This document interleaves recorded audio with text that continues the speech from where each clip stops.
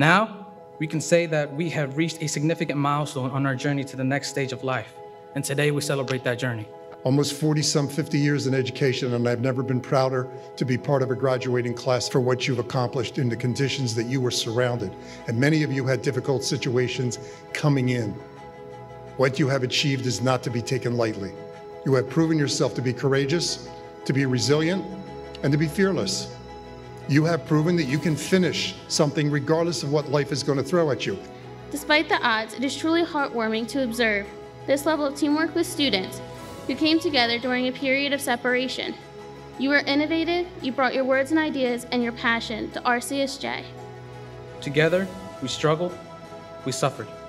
But in the face of adversity, despite our pains, we pushed through and chose to rise and forge our paths forward. When we cried, we persevered. When we fell, we stood. When we felt lost, we found hope.